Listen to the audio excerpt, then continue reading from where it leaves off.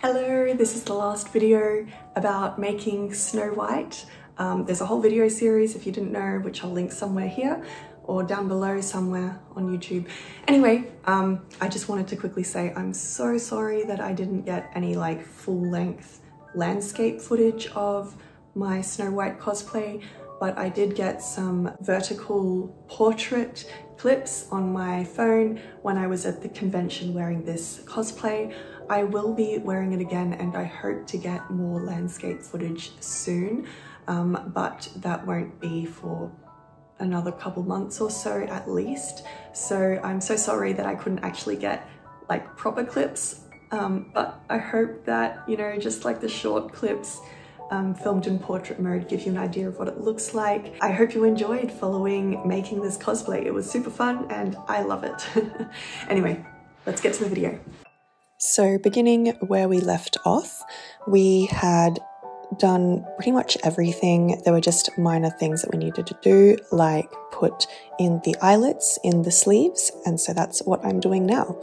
I didn't have my all at this time, so I had to improvise and use a bunch of different tools, including a screwdriver, a pen, a pair of scissors, and a pencil. So I used whatever I could to try and make that hole bigger so I could fit the eyelet into that hole. I bought my eyelets off eBay, I think, and there's generally these two parts to it, and you stick the one that has the little ridge into the hole from the outside, so from the good side of the fabric, and then I used my little awl. Unfortunately, I can't use this to make eyelets because it's not big enough, but I used this little awl to push the fabric to the sides of the eyelet piece, and then I put the other side of the eyelet on and then stuck that underneath my eyelet tool, squished that all down with quite a bit of force, and that should secure the eyelet in place. I would recommend that you do a few tests with the fabric before you do it for real, because I mess this up always. I ended up putting 5 eyelets on either shoulder seam, so both on the left and right, obviously, and I also put eyelets on the actual sleeve parts, so the upper sleeve and the lower sleeve. To attach the sleeve pieces together, I used this, the first time I tried it at least, I used this rope. I unfortunately didn't buy enough of this rope, so when I cut it into the different amounts that I needed, they weren't long enough, and so they looked really funny. And you'll see in the next clip that I did not like how this looked on me at all. There wasn't enough of a gap left between each of the sleeve pieces, and it didn't sit right on my arm. There wasn't any space for my elbow to bend, and yeah, just overall wasn't happy.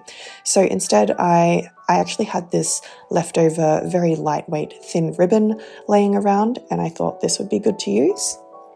I made sure to do a test and make sure that there was enough room or space in between the top and the bottom sleeve pieces so I could freely move my arm. So that's what I'm testing here, and I was much happier with how this turned out. I also tried it on with my glove just to make sure that sat all nicely.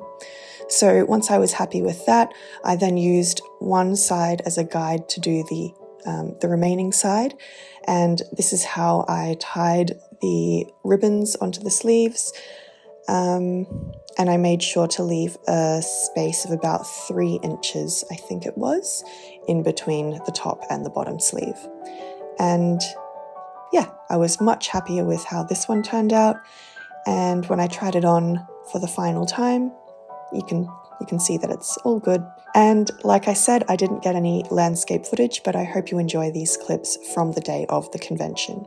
So I did my makeup nice and natural. I was very happy with how my makeup turned out. And yeah, I took some of these shots in the backyard, and it was super fun to wear. It's super comfortable, and I love twirling in it. I can't wait to wear this again in April for Gold Nova, and I'll be doing a whole Once Upon a Time group with my friends, so I am really, really looking forward to that. I hope you enjoyed this whole video series. Leave a comment down below if you actually followed along every video, and let me know who your favourite character from Once is. Until next time, stay creative.